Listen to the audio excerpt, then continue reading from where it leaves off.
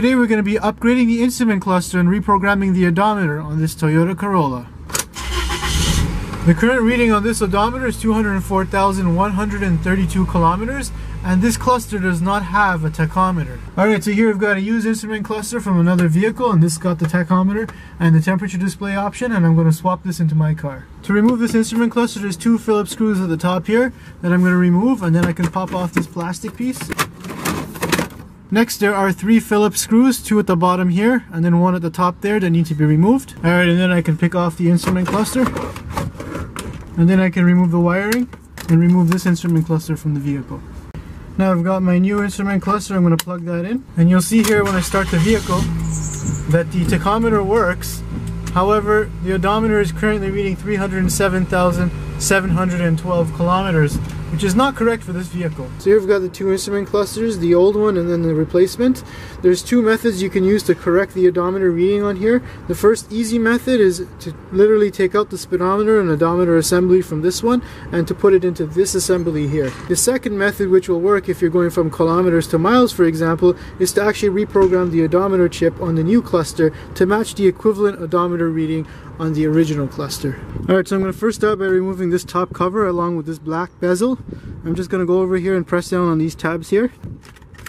Just like that. Yeah, you're going to want to try not to touch this black face because it's very sensitive to fingerprints. Alright, so now what I'm going to do is remove these 5 screws here that hold the speedometer sub-assembly to the unit. And now I can remove the speedometer assembly. Now the odometer information on the speedometer here is stored on a little 8-pin chip which is located inside of here.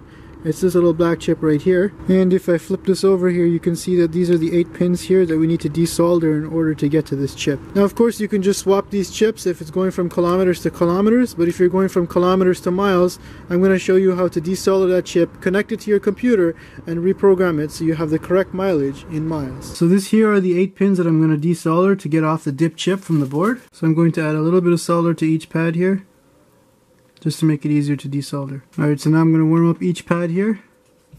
And then I'm coming with my solder sucker and suck it up. Alright, so I've got the EEPROM chip desoldered there. I'm just going to use my knife to pick it off of the board and then remove it. So this here is the chip removed. It is a 93C46 chip, and this here is the dot that indicates that this is pin 1 and that's pin 8.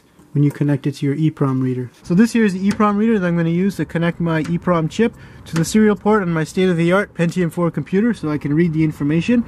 We've got a couple of lines here that come off from the serial port, and they go through some 4.7K ohm resistors, and then they run in parallel here to these 5-volt Zener diodes, and then it goes out to the chip.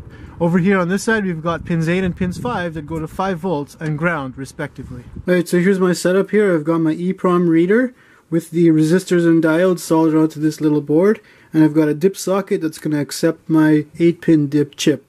Over here I've got my power and ground wires that go to the power supply of the computer for 5 volts, and here I've got the 6 wires that go over to the serial port on the computer. The software I'm using to read from the EEPROM reader is called Ponyprog, which is Serial Device Programmer. I'm going to go over to Options and click Setup, and then I'm going to make sure it's set to read from the serial port SIPROG-IO.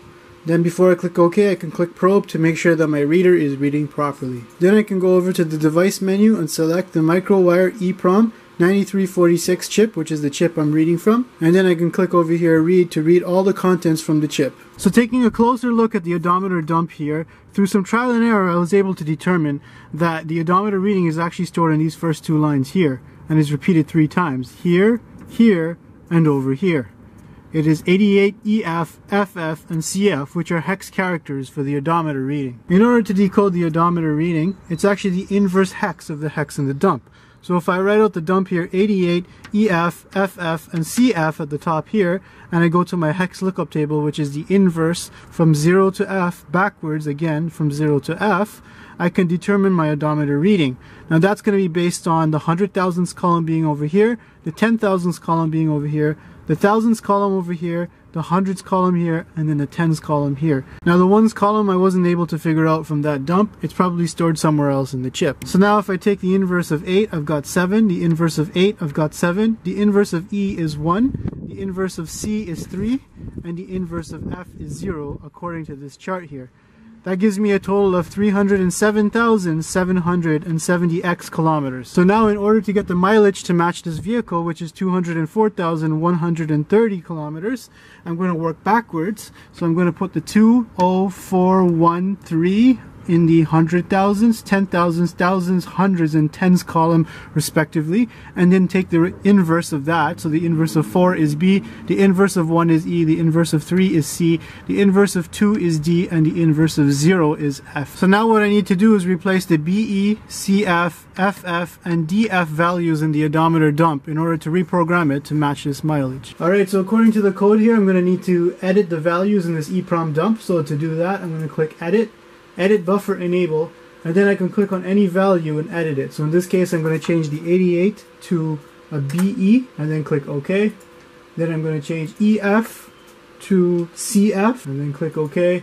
And then I'm going to change the last CF to DF, and then I'm going to continue doing that 2 more times. So now that I've edited all of the information in the chip, I can go over here and click Write to write the new information to the chip. Alright, so I got this little 8-pin dip socket here, and I'm going to solder it onto this board here so that it's easier for me to do some testing with my odometer programming. So now I've got the dip socket in there. I'm going to go ahead and solder all of the points. So now that I've got the dip socket soldered onto the odometer board, I can just go in and plug in my chip here. There's no need to resolder it. Alright, so there's the chip plugged in. So now before replacing the speedometer into the car, you can actually test it out by putting 12 volts to this terminal here and ground to this wire here.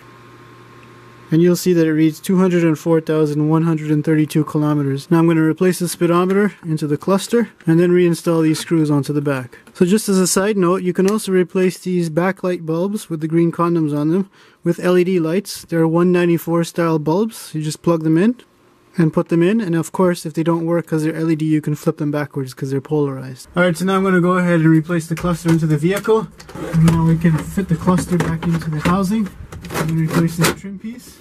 Alright, and now we're going to start the vehicle, and you'll see that the instrument cluster now reads 204,132 kilometers, which is correct for this vehicle. Now remember kids, it is illegal to misrepresent the mileage on a vehicle by either swapping clusters or reprogramming the old one.